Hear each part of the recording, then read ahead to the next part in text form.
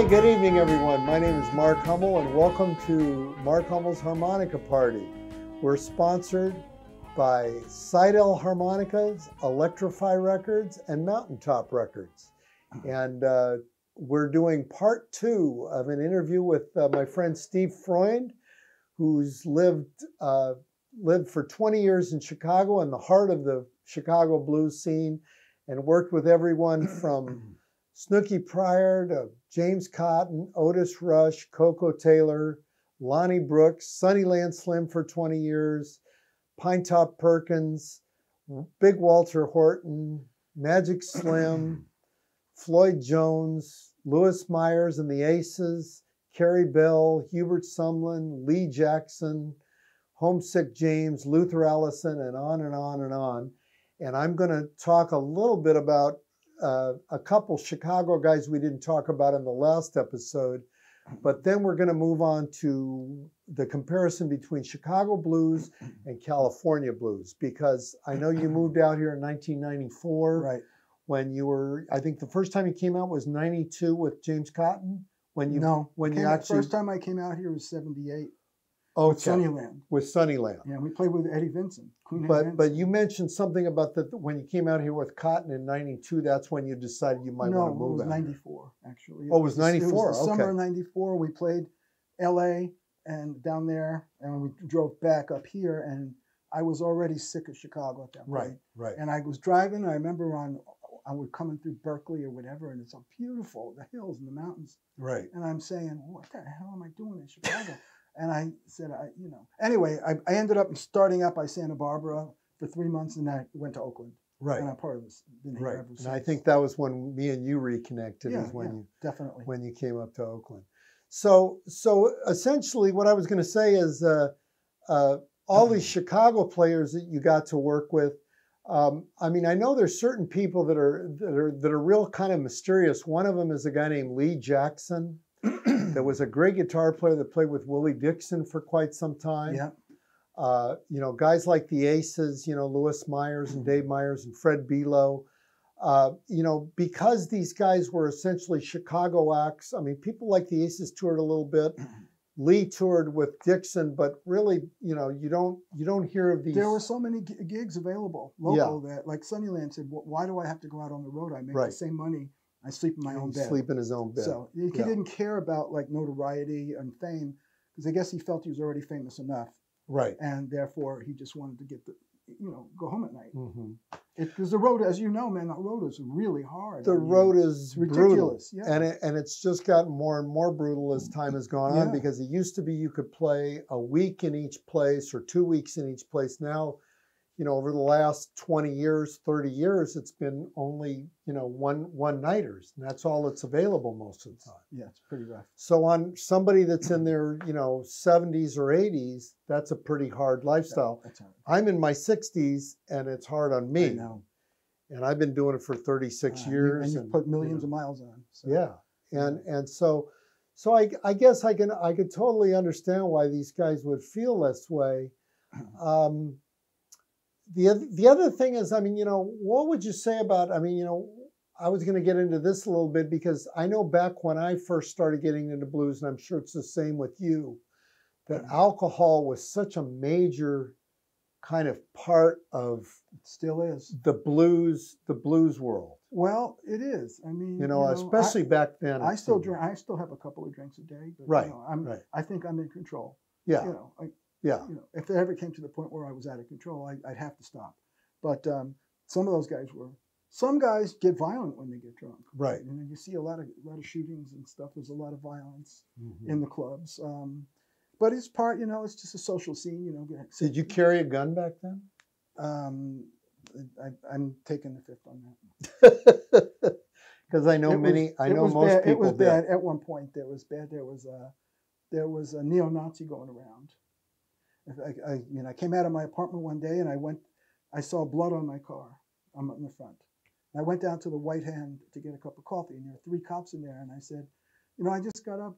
I live 2 blocks down on Clark Street there, and there's blood on my car. And he looks at me, and he says, "Where were you parked?" And I told him. He said, "Oh, well, last night there was a cab driver who took a guy down the alley, and the guy turned out to be a neo-Nazi, and he killed the cab. He shot the cab driver, and the driver of the cab got out of his car and stumbled onto your car, and then he died.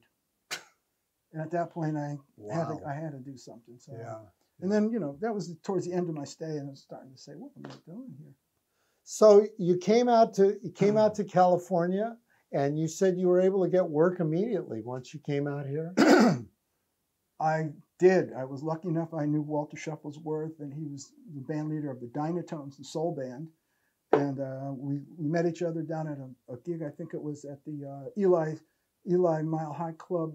Not this one, but the other location was near Funeral Parlor. You remember that? That was Yoshi's. Yoshi's. Yeah. No, that was by Funeral Parlor. So I got there, and everybody was there. All my old friends were there. Like, you know, guys from Chicago was there. Like Nick was there, and Walter was there. Yeah, everybody was like, it's all Chicago guys. And Walter said, I need a guitar player. My guy wants to leave, and I said, I got a lot of work. I got a lot of traveling. I said, okay. I had to hustle. I had to find a place to live. I didn't even have a place. I ended up living in a house with like 4 other people, you know, just like as a roommate. I think I vaguely remember that. It was horrible. Yeah, you came over one time. It was I think horrible. I do. I vaguely remember. It was really remember horrible. That, yeah. Then I moved to Richmond, and then finally I bought a house in Vallejo. So I've been here. So the other thing, I mean, I should mention, I mean, I don't know if this is getting too personal, but I know back when, you know, that was around the time that I was newly married and had a daughter, and you'd been freshly divorced, and I think you kind of were around through the divorce, right? And we were both, and not long after you went through yours, I went through mine, and just there was a lot of similarities in terms of our personal lives. My favorite song, "Last Time in Florida," right? One that I stopped doing pretty quick. So we went through the same thing at almost the same time. Almost identical. Not pleasant. Yeah. Not a good time. Because it was both of our kids basically ended up in different states. Yeah, this is the way it is. Yeah. So, you know, so I just think that there's so many things that contribute to what blues is. You know? It's life experience. I mean, you know, it is. It's life experience, and you know, we talk about the old timers and what they went through, you know, in terms of just racism in the South. And moving up to Chicago, and for, you know, us younger white guys, I think it ends up being a thing of, you know, life experience and, you know, a crappy job or a bad marriage or, you know, drinking too much or whatever, you know, whatever the things end up being that are kind of your, I don't know, how would you put it? Your trial by fire in the blues. Well, I don't, you know, a lot of times white musicians get accused of co-opting or stealing a musical form from the African Americans, and I guess in some ways they do. I personally feel that I love the blues. I just love it. Yeah. And I try to have empathy with oppressed peoples, because I'm Jewish. I'm proud to be Jewish, but we come from an oppression, a history of oppression, and so we're not black, you know. I mean, I walk out on the street, I'm not black. Nobody hates me right off the bat. If you're black, I guess there are some really bad people who just hate you right off the bat. They don't even know you. Right. That's true racism. Yeah. And so I can't really experience that because, you know, I'm white. But there was a long history of Jewish people being in business with, like, for example, I mean, you know, a lot of the record owners that recorded blues records were Jewish, and they hired Muddy to paint the apartment, But here's the thing: the Jewish black relationship throughout the 20th century was a very dynamic. The dynamic was many times nobody else would hire a black person except a Jewish person, right? Because we know how it is. And, you know, one thing that really got me, I just found this out not too long ago. There's a Jewish family in New Orleans called the Karnofsky's family. Bought Louis Armstrong his first trumpet and basically fostered him as a small child. Wow. Yeah. You know, the other thing is there's a long history in the South of Jewish families, you know, that came up there and kind of found some financial success in the South.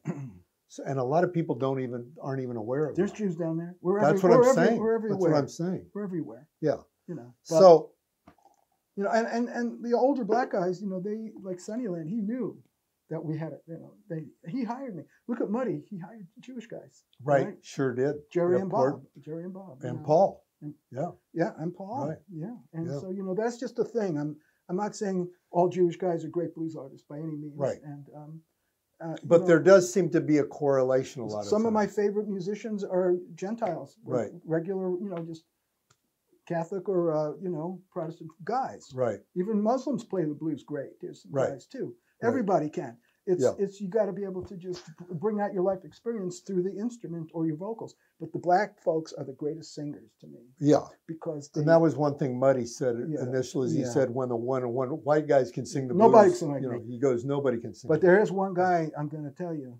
Well, Boz Scaggs is a hell of a great singer. He's a hell of a great singer. And there was a guy here that I played with. Paul Butterfield was a hell of a singer. Yep. And the guy that really influenced me a lot to really try to sing is Roger Troy, Jelly Roll. Right. Who played bass with Nick and and Butterfield for a minute. Yeah. And he was in played in Electric Flag, I guess, sure too. Did.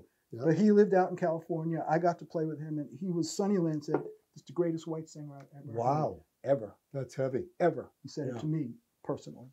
So how was Butterfield to work with when you worked with him? Brilliant. Brilliant guy, but very incorrigible. He's always going to get in trouble. Was he under control? You guys he was musically. He was. But, I mean, was he? He was. He had just. He didn't get into too much trouble. He had just undergone surgery. Oh, okay. So that's when I met him. He had a little perforated stomach thing going on. And bleeding ulcer. Yeah. So he had to really watch it. Yeah. And he did. That's when I met him. Yeah. I think. I have nothing bad to say about him at all. Yeah. I thought he was a brilliant artist. Yeah. And he carried his fame pretty well. Now, here's some other guys. I mean, I've always heard B.B. King as being a huge influence in your playing, but also guys like Otis Rush, who I saw you play with a couple times. That was just. It's hard to play like to try to even attempt that kind of thing because they're left-handed. Yeah, and they played upside down, but they pulled the strings. They pulled the strings. Albert King and Otis. Right. Now, Otis was an Albert King freak. I know he was. Yeah. And those guys did that record together. Right. Door to Door. On chess? Oh yeah, which is album, not it's half and half, but it wasn't them playing together. No, right. They did the record thing. I think they were like brothers after that. Right. Like Otis looked up to Albert. He sure did. And they're just great. Albert King was the greatest. I had an epiphany when I was about 19 years old at the Fillmore. When I was there for that that recording. It's Albert King live at the Fillmore East. I was there. In fact, I'm in the video. You could see me in the video. Oh, okay. I'm thinking of something else. I'm thinking of Live Wire Blues Power. I think that's the one. I thought that was a Fillmore West. No, well, the one they did at Fillmore East, I'm there. Oh, okay. I was there, and he actually, I was at the early show, and then he said, "Now we're all recording tonight, so I want you all to come back for the second show because it wasn't sold out." He said, "All y'all from the first show, we got to clear out the house, but I want you all to come back." And if anybody says something, you just say, "Albert King said you can come in." Wow. So I went back and I was there the whole night. And I had an epiphany when Albert was playing. And, it's a call and answer, singing and then calling, answering, right? Right. The guitar. And when I closed my eyes and the way his guitar came out, it sounded like a woman's voice answering him back. Wow. And then this thoughts came to me is that it was he was channeling his mother for some reason. His mother was chastised. And what did you take that night? I took a bunch of stuff. That was part of the deal, This, don't forget now. This was back in the 60s. This is in the 60s, early 70s. But I had the epiphany right then. I swear to God, and I said, I'm going to be a professional blues guitar player because of Albert King. Right. And I really felt that, and I did it. Yeah. And that's it. Yeah. Well, I want to get into some stuff in the 2000s because I used you on a couple. Well, actually, the first thing that we did together was the Heart of Chicago record. Yeah, I remember that. And that was in the 90s. So that was 96, I think. Yeah. 96. And I remember the reason I asked you to produce it was because I wanted to go to Chicago and make a record with a bunch of these guys. And this was before I really knew anybody, but you and Dave Myers were the only guys I knew. Well, you knew Billy. I knew Billy, yes. I did know Billy, and I'd met But I was able to put together the rhythm section. But you put together like Bob Stroger and Willie Smith, who I got to be friends with later on. And I got you a room at the Heart of Chicago Motel. No, I was already staying there. I think by that didn't I tell you about that place? No, that was my place. No, I was staying there way before that. Okay. Because I was staying there in the early 90s. That was a little secret that musicians knew. No, I was staying there in the early 90s. Okay. But we named the album after that motel. Yeah. I don't think they ever put up a CD in the lobby, though. that kind of pissed me off. Yeah. But anyway, that was a dream come true for me to be able to record that CD in Chicago, because it was a chance to work with a bunch of these guys that I'd been, listening to forever. I mean, having Dave on it was a real thrill for me, because I'd known Dave since, the early 90s. And I remember I didn't even know if he was going to show up, because, he was being a little kind of evasive about it. Yeah. And then he ended up being the very first guy when we got there. Yeah. That was waiting for us. Yeah. So that was one of the last things I think he recorded. He didn't record much after that, as I recall. I think he did something with Rusty. That was prior to that. Oh, really? Yeah. That was prior to that. Dave. Yeah. He looked so strong and robust to me always. He was like a nice, stocky guy. Yeah, he was. And then he's gone. Well, you never know. Diabetes. Yeah, it's a killer. Yeah. And so anyway, that album, I remember, got a lot of attention, to the point where a lot of people thought I was from Chicago after that. Oh, great. Yeah. So it's kind of funny. I'd be on the road and people would go, "From Chicago, Mark Hummel." And it's like, no. Well, your music is certainly pure Chicago. Well, and I think that's what it was. So that's kind of one of the things I wanted to get into is the difference that you hear between Chicago blues and West Coast blues. Well, to start with, we have some amazing Chicago blues style musicians here. Right. The one thing I noticed was more of when I moved here, was more of a fusion stuff, and I would say it descends down from Robin Ford, because he's super, super popular. So you've got guys who adapted that style, which is more of an overdriven type tone. Right. Not the clean, like Fender super reverb tone. Right. Is definitely more of the overdrive. So that's popular. And we have some world-class virtuosic musicians here. Just so many great musicians. Yeah. Not that many great vocalists as much as in Chicago, but there are some. There are definitely some. But. Yeah. And then I noticed that, of course, you had guys like, Charlie Musselwhite and Elvin Bishop, who are basically Chicago blues artists. Right. Anyway, and they're here already. They've been here for 40, 50 years. Right. Yeah. And originally you had Luther Tucker and Francis Clay, John Lee Hooker. Well, the Butterfield band really started that migration. Right. I think. They did. Yeah. Yeah, So, absolutely. Nick Gravenitis. oh, Nick. Yeah. Yeah. So you had a lot of guys moving out from Chicago from 68 on. Yeah, That's really what it was. Early, when we were, when you were a kid, Right. When I was a teenager, Right. I mean, Paul Butterfield. I think they moved out. Like you say, I was only like 15 or 16 years old. Those guys were already major artists, living in the Haight, whatever they're doing, and Right. part of the Summer of Love and the whole thing. Right. Yeah. Exactly. Yeah, Musselwhite had great stories about when he first was walking along the Haight and had his hair all greased and wearing the sunglasses and people going, "Wow, far out, man. Where are you from?" Yeah. But I was also. No, where are you from? I also was really into Canned Heat. Right. Original Canned Heat. Right. I thought they were fantastic. Yeah. I think Alan Wilson was. They're from L.A. Guy. Well, Alan was from Boston. Right. But the other guys were. Yeah. But they're great. They were great. They played the real blues. It was almost like a jug band approach. Yeah. But it was a perfect blend of tradition and with Vestine Vestine on the guitar. Sound. Yeah. Right. It was like old days. It was right. Shapes of things to come. Yeah. This is, in a lot of ways, I think those guys probably did the best John Lee Hooker album of the 70s. See how they were able to jump his time. Yeah. And he said Alan Wilson's the greatest harp player. They of all really time. played great with him. Just fabulous. They really did. So so you would say like the overdriven sound on the guitar? That's a big difference. But then there's also a lot of I think there's more swing in the West Coast. that whole phenomenon. Yeah. That was. Yeah. That's not so prevalent as much anymore now. You notice? Yeah, Those but it was when I got here. When you got here, it was. I actually played a few gigs with Indigo Swing when I got here. Right, exactly. But I'm a blues guy in my heart. LeVay and the Skillet Lickers. They're great. Yeah, they're great. There were a number of bands back then. Yeah, they were great. But And swing is a part of your. Well, I actually saw Benny Goodman and Woody Herman back in New York. You know, I remember seeing you play a gig in Chicago one time, and you were playing a bunch of Charlie Christian type. I'm trying to, but I can't really play like that. I went to see Stefan Grappelli twice. Right. Wow. You know, and met him and talked to him, and I'm heavy into that stuff. You know, but when I play, it just keeps coming out like this basic Mississippi, you know, basic. That's the style of B.B. and Albert, is basically a Mississippi style. Yeah. You know, the simple stuff. Well, you have a very, to me, you have a very Chicago style in the sense of that you really did kind of marry the country blues with the electric blues. Kind of like Big Bill, like a transition, very much like what a those guys did. Thing. Yeah, very much what those guys did. I mean, and then these unknown guys like Lee Cooper. For years, I thought it was Big Bill on guitar, and you guys told me that's Lee Cooper. Right, that was Rusty the guy. And I refused to believe it. I said, no, it's Bill. Big Bill, because I thought so too. It was Rusty was the one that tipped me off to that. Yeah, that was pretty amazing stuff.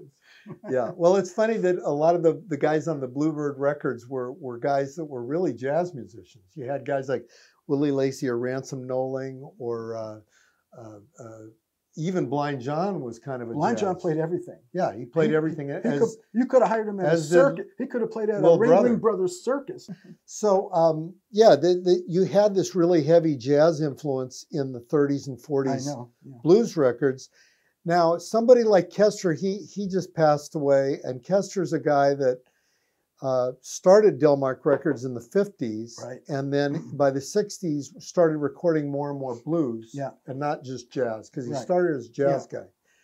And he's the guy that made people like Magic Sam and Junior Wells a lot more famous, because that Junior Wells record, the Hoodoo Man, that continued number one record selling album. Exactly. Well, and people who worked there, like I worked there, in the basement packing records during the Christmas rush. But guys like Bruce Iglauer and that started with Blind Pig, Jerry, I think, worked for everybody. And even guys like Big Joe and Musselwhite were living in his basement at the time. Big Joe's guitar was in that place for years, and I played it. Yeah, Charlie used to work in the storeroom and all that. Yeah. So I mean, he was such an influence on the Chicago scene in the 60s, and continued to be. And I know you did your first record, your first three records, as I recall, were no. I shouldn't say your first three. You're like fourth, fifth, and sixth. I was on a record label at first. I forget the name. Pete Crawford and Erwin Helfer owned this record label. So I know you had a couple smaller labels. And then I was on one with Gloria Hardiman, which was bought and put out by Delmark a few years back. Right. There's just small ones. Then my friend Dave Spector, he got established there, and he produced a couple of records on me. Right. And so you had C's for Chicago, and I'll Be Your Mule. I'll Be Your Mule. And then you did one with Spector. I did a double album. Yeah. And I'm on a bunch of records on other guys. Right. Like I think I played on the one with Spector, actually. You're on. I got my brand on you. Right. That's right. The Muddy tune. Yeah. So what was it like recording with Boz? Because I love that album. Boz is a consummate professional. A great guy. He's almost a perfectionist, and he knows how to get it. He knows exactly what he wants, and he knows the procedure of how to record the certain instruments at one time. What's the name of that album? The Boz Scaggs Come On Home. Come On Home, which is just a fabulous record. It's one I can listen to over and over. I know. He wrote some great songs on there too. My favorite on that is I've Got Your Love. It's like a ballad. Oh, that's a great one. Isn't that amazing? A killer. Yeah. Killer album. It almost sounds like Southern rock, but he plays a great guitar solo on it, and he sings great on it. He loves the British guys too. Yeah. He's a big Clapton and Peter Green. Interesting. He loves those guys. Yeah. Yeah. And there's also Love Letters is one of my favorites on that. Oh boy, what a good record. Yeah. And we recorded that up at Skywalker Studios, that was owned by Lucas. Lucas. Yeah. We did that up there, and it's up there in Marin. And a lot of people don't know. I mean, Boz Scaggs owned Slim's. It closed down. And I think Great American for a while too. Partners, Right. So in 2001, I hired you for a blowout tour, I remember, and it was the first tour that I had James Cotton on, and I had Charlie Musselwhite on it. And I remember we did at least a week and a half, 2 weeks, I think, on the road with that. Wait, as I recall. That was 2001? That was 2001 that we was did the Billy one on that one? No, this was strictly just, this was just with Charlie. Did I play? Yeah, you played. You backed Charlie Musselwhite and James Cotton. Wow. I was on it. Gary Smith might have been on a couple, and Andy Santana. Was that the California tour? It was a California tour, but we may have gone and done some Northwest stuff. Wow. I can't remember. Boy, it's hard to remember Yeah, all these things. it is hard to remember. But that was the first time I'd ever worked with James. And then the thing I remember so well is you guys backing up about 2 years later, you backed up James on a gig at I think SF State or something. You and your band. Oh, yeah. And I remember. Overton on drums?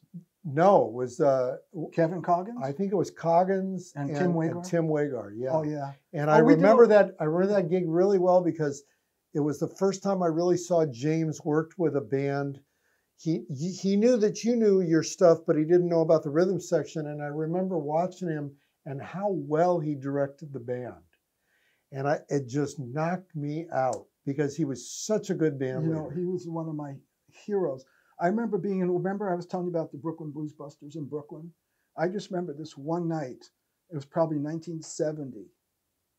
And it was a cold winter's night. And I had a night job. And I was in there. And all of a sudden, James Cotton is in there. Right. And he's wearing one of those long overcoats like you see on the records.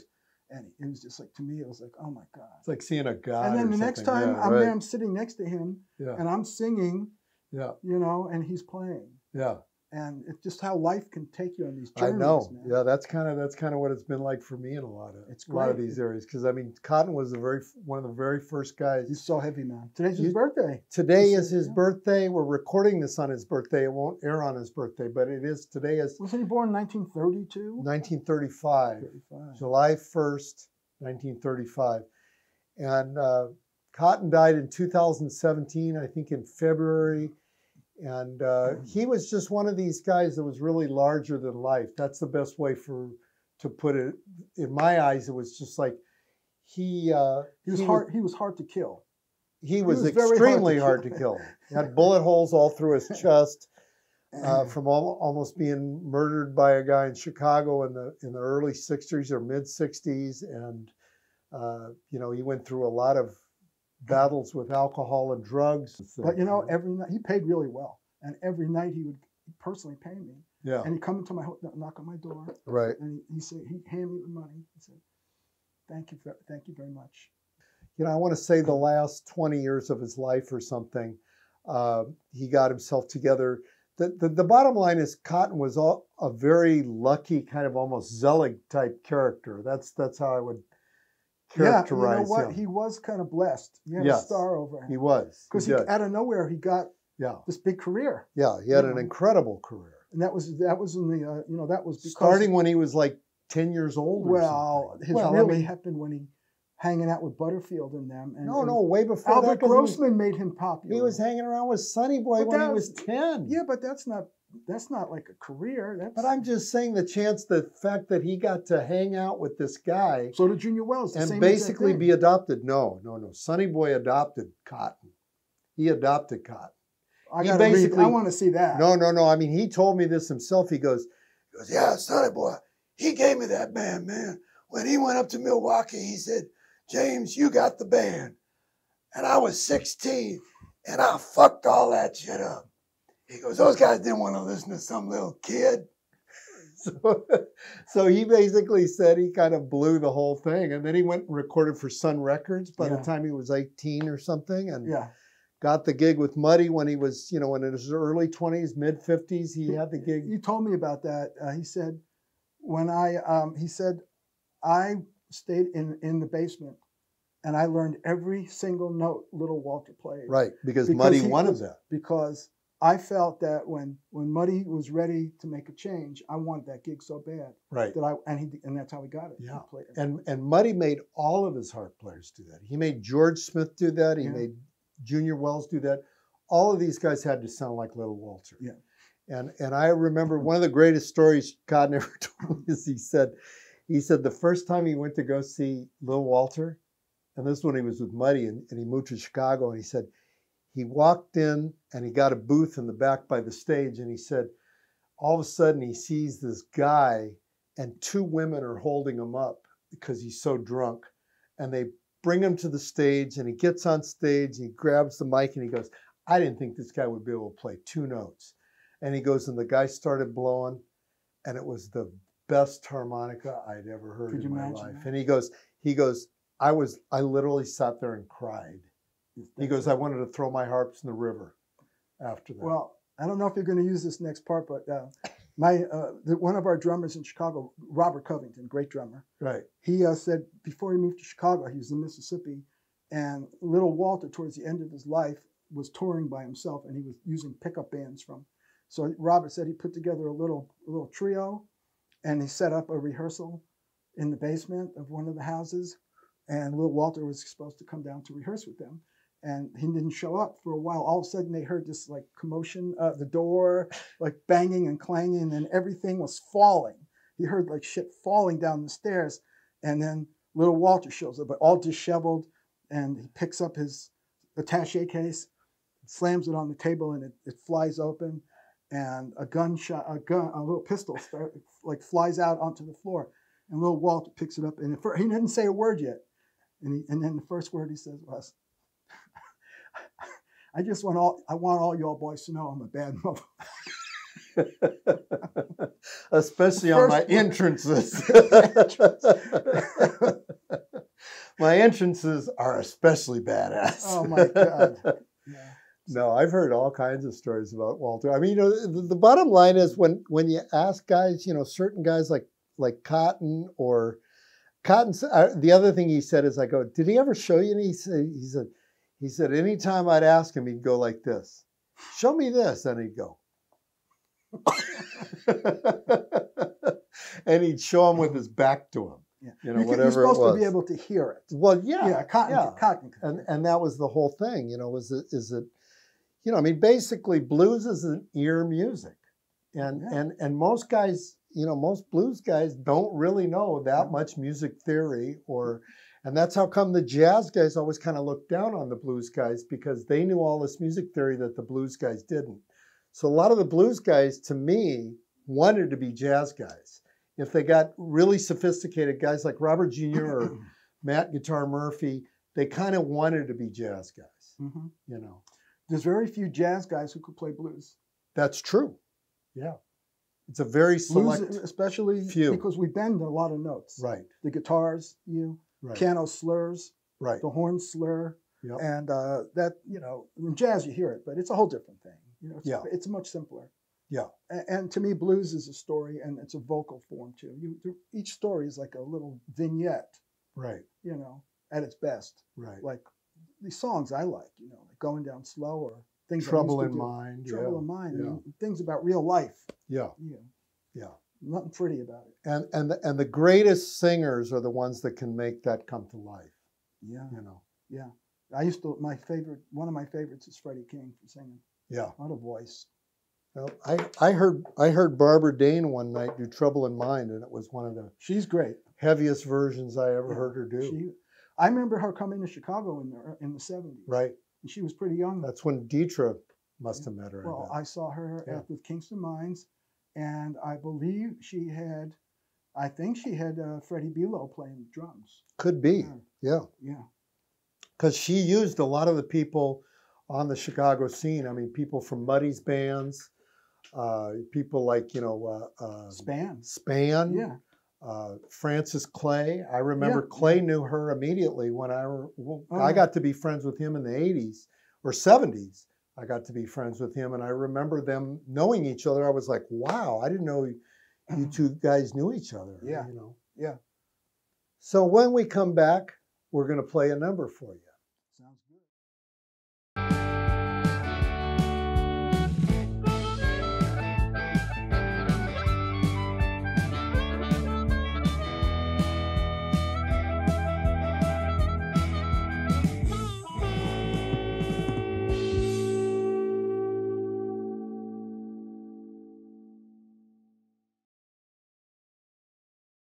All right, here's one I'm going to do somewhere. Speaking of the Bluebird records, and that was RCA Victor label, and this is one by the very first Sonny Boy Williamson, John Lee Williamson, and this is one of his called Honeybee Blues. It goes like this.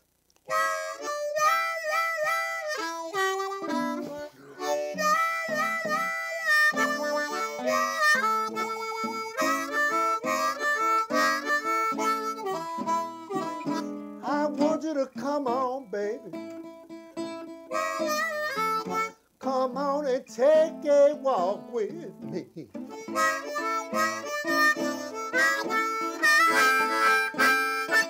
I want you to come on, baby. Come on and take a walk with me.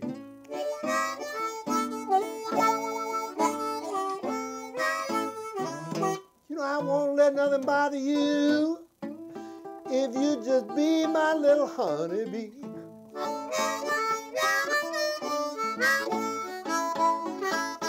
I'll make you honey in the morning. Little girl, I will make you honey all through the night.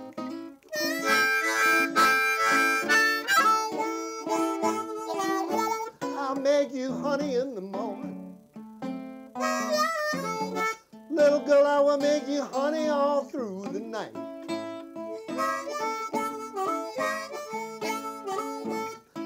I'll make you honey 3 times a day. Little girl, you just treat your daddy right.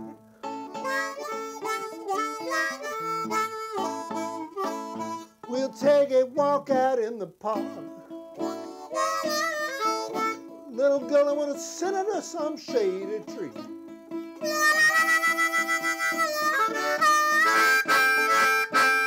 We'll take a walk out in the park. Little girl, I want to sit under some shady tree.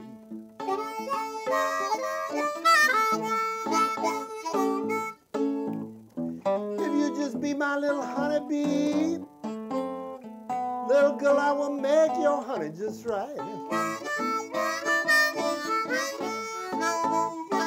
Oh, here we go.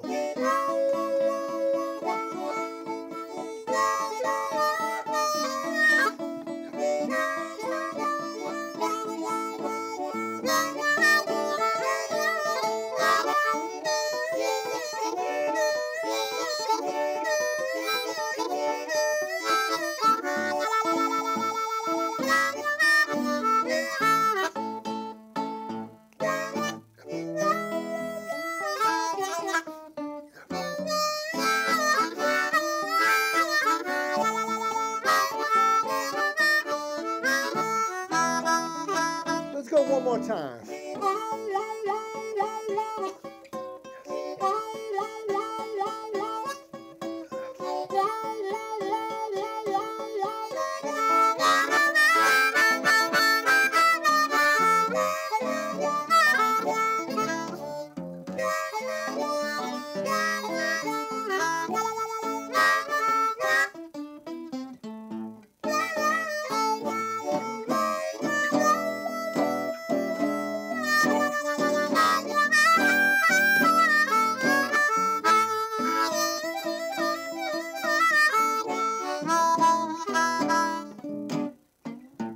I want to love you in the morning.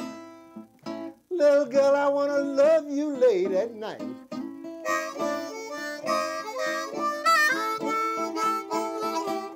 I want to love you every morning. Little girl, I want to love you late at night.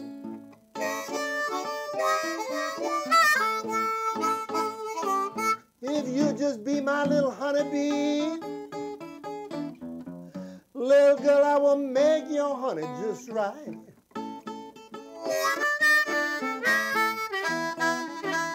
I want to hold you in my arms.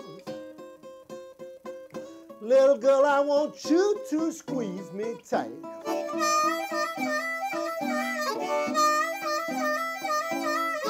I want to hold you in my arms. Little girl, I want you to squeeze me tight.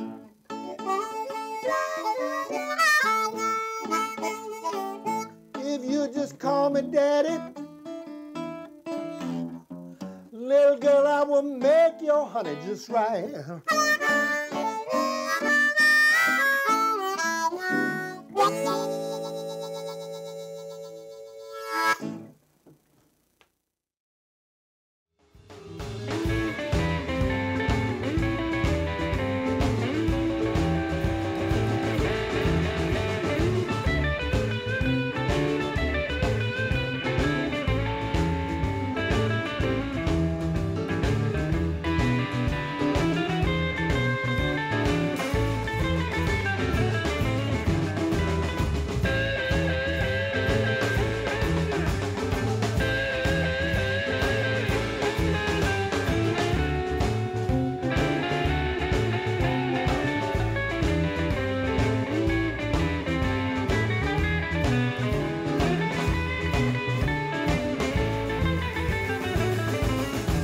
You know, when I start to think about it, I don't blame no one but myself. When you give a woman